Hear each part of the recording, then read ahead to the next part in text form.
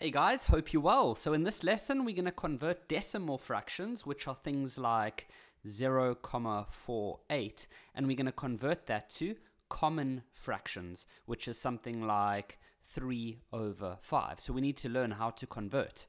So we're going to do a whole bunch of examples in this lesson where we've got different types. For example, ones like that, but then we also have ones where there's a number in the front. Now, some learners get a bit confused with that. So we've got a bunch of different types. Let me show you the basics quickly. So let's say we have 0,32. All I want you to do is look at how many decimals spaces there are from the back. So there's two, right? Can you see from here to here? There's two places, 1, 2. So when you think of 2, I want you to think of 100. When you think of, or let's do it like this, 1 decimal, just like when we were going from common to decimals. When you have 1 decimal, I want you to think of 10. When you think of 2, when you have 2 decimals, think of 100. When you have 3 decimals, think of 1,000, and so on and so forth. So if you have 5 decimals, then you would have a number with 5 zeros. So here we have 2 decimals from the back, so I want you to think of 100. Then take that number and just write it over 100. Then I want you to remember that these numbers can sometimes be simplified. So for example, I know that the number 4 can go into both of these, because I know that I could write 32 as 4 times 8, and I could write 100 as 4 times 25. And so these 4's can cancel. And so then you would be left with an answer of 8/25. Let me do one more example, and then we'll move on to the official examples. So let's say we had 0,002.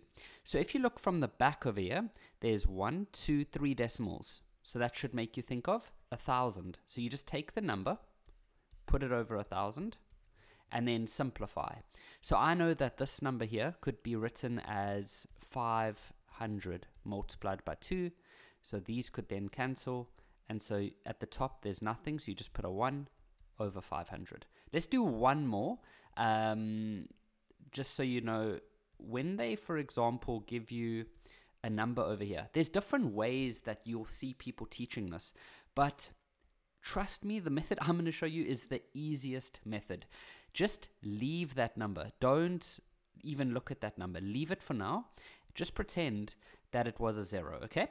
So you would imagine 0,34. There would be 2 decimals. So that would be 34/100. Then just take that number 2 and just put it there, like as a mixed. So we've just created a mixed fraction. And then don't forget to simplify. So I know that 34 could be written as 17 multiplied by 2, and 100 could be written as 50 multiplied by 2, and so the 2's could cancel, and so you would be left with 2 and then 17/50. So that 2 doesn't really do anything. I've seen guys on online trying to teach this, or teachers, they try to include this 2. It is not wrong, but it just makes the numbers so much bigger to work with. So yeah, okay, so let's go do all of these examples now. We've got a whole bunch coming up. So here we go. We can see that there's 2 decimal places from the end, so we just say 45/100 and then simplify. So I know that 45, you could write it as 9 times 5, and I know that this you could write as 20 multiplied by 5. So the 5's could cancel, and then you're left with 9/20, and then this can't simplify any further. Here we have 1 decimal from the back, so only 1 decimal. So we just say 7/10. Remember, when it's 1 decimal, use a 10. When it's 2 decimals, use 100. When it's 3 decimals, use 1,000. Now, here we have 1, 2, 3 decimals from the back. So we say 255/1,000. Now, I know that the number 5 can go in here. Now, I don't know exactly how many times, so I'm just going to quickly do a divide. Or you could even just take out your calculator, and you could see that 255 divided by 5 is 51. So I could rewrite this then as 51 multiplied by 5, and I could write this one as 200 multiplied by 5. So the 5's can then cancel, which I'll show like that, and then you're left with 51/200. And then always make sure that those can't simplify, but they can't. Okay, now here we have a mixed number, so just ignore the mixed number. Pretend that there was a 0 here. So now you just look at the 32, that's 2 decimals, so you're just going to say 32 over 100. Because it's 2 decimals, we use 100.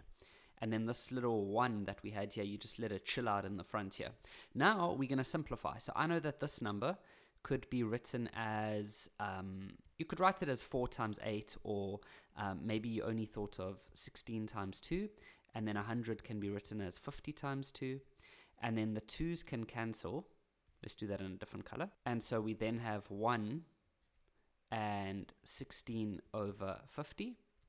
And so I know that that can still be broken down further, because I know that the number 16 is the same as 8 times 2, and the number 50 is the same as 25 times 2. And so those could cancel. And so you're left with 1 and then 8 over 25.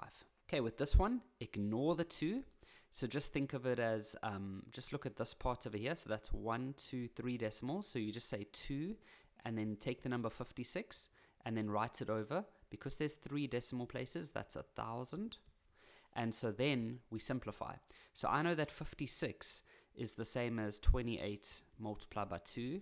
And I know that 1,000 is 500 multiplied by 2. So I know that these 2's could cancel. And so you're left with it. This could still simplify further. So I know that 28 can be written as 14 multiplied by 2. And I know that 500, it's going to be able to simplify even further after that. So then those 2's can cancel. So then you're left with 2 and 14 over 250.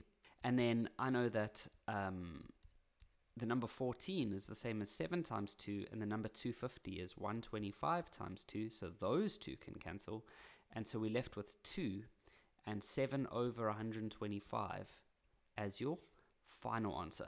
So you might have been able to simplify this a lot faster. It all comes down to, can you think of a big enough number that can go into both? All right, so here's the next one. So ignore that number, or just write it over there. And then there's 1, 2, 3 decimals here. So that'll be 1,000. Okay, and then always remember that this is in the front. Now, this could definitely simplify. We learned in a previous lesson that the number 8 can actually go into 1,000 125 times. So to make this really quick for ourselves, we could leave it as 8, and then we could write the bottom as that. And then these 2 would cancel. Now, when you've got nothing at the top, just put a 1 there, and then there is your final answer with this 12 in the front.